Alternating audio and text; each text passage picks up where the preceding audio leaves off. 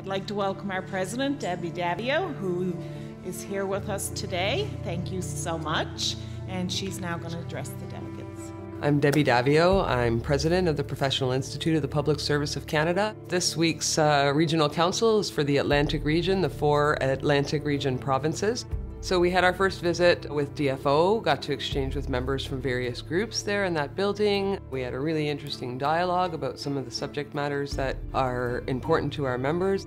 A lot of the public servants that are in the younger generation coming up, a lot of the issues on why they're not getting involved with the union, for one, is work-life balance. So it's hard to be able to make the commitments to show up to those different events. And when the people that are there doing it right now are gone, we need to have that succession planning. We need those people to come in and have the voice. So we do think that an investment needs to be made in shared services. That's not always a popular position.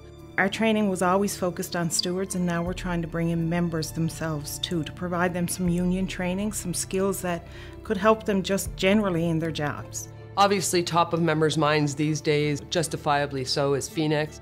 Phoenix has affected me in many different ways. I was overpaid, and that kind of stress is just always there because it's been over a year now, and the government hasn't come for the money back.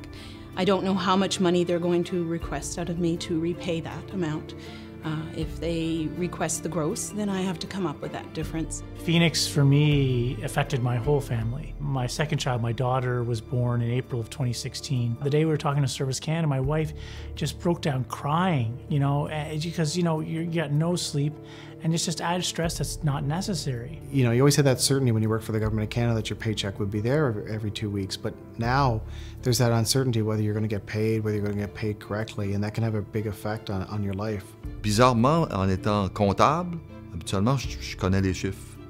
Mais la façon que le système Phoenix fonctionne, tu ne comprends pas. Je peux vous donner un exemple. Je viens de recevoir, présentement, notre contrat vient d'être signé. Il me revenait du temps arriéré.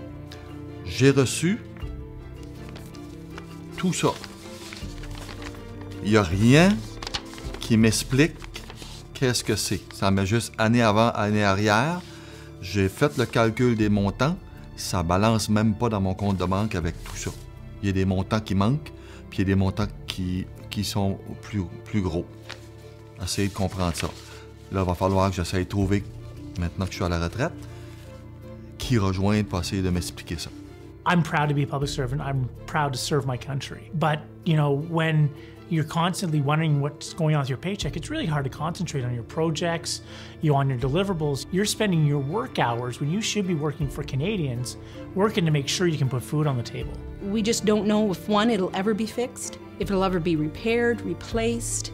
Government needs to step up. Something's got to be done about this. This is very serious. There are a lot of really challenging parts to this job. Certainly we are living in challenging times, but this exchange with members is invaluable to me in terms of my own energy level and my own justification for why I need to work this hard to make sure that we fix these issues on your behalf.